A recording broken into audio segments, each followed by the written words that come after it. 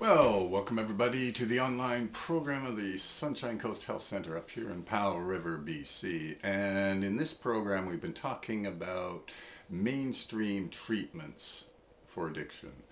And these mainstream treatments are very scientifically designed treatments and based on the scientific theories of addiction. There isn't just one theory. By my count, I think I'm up to, well, mid-40s at least. And these are all very good theories, all backed up by research.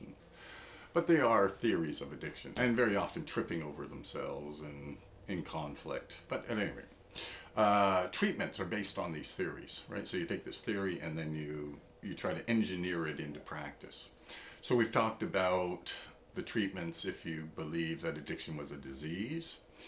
We've talked about treatment if you think it was what's called cognitive behavioral, so there's a thinking part and a behavior part. And this time we'll talk about what the treatment is if you believe it's a problem of motivation. So the most famous person for this is probably William Miller at the University of New Mexico. And he proposed that addiction was a problem of motivation. And motivational psychology is very sophisticated stuff. It includes biological, psychological, social elements. So it's not a simple little thing. And Miller proposed that since addiction was a problem of motivation, we had to address this motivation aspect. And he created a very famous therapy known as motivational enhancement therapy and various things like motivational interviewing. And all this motivational stuff is possibly the most famous, or the second most famous scientific treatment for addiction, probably after the whole disease model treatments. But it's used, it's spreading like wildfire right now, this idea of motivational interviewing.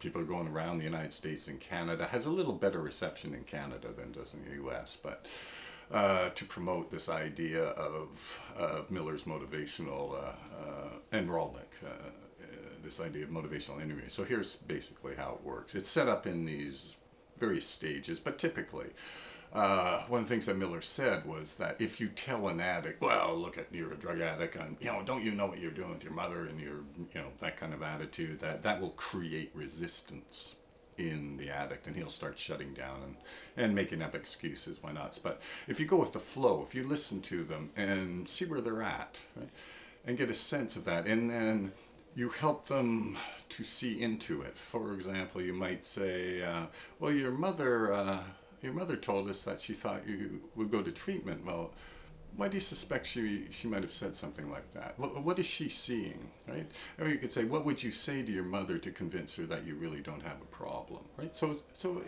not so much a gentle, but the therapist gets curious so that the client can actually come to terms with the reality of the situation he's in, that maybe drug use is creating a problem for him or her, and that maybe it's a good idea to do something about it. But anyway, these various stages in motivational enhancement therapy, motivational interviewing, to help the client move through recovery. But a very positive way of looking at things. No punishing, no saying, no, don't do drugs, drugs are bad, none of that, right? It's because we don't want to create resistance.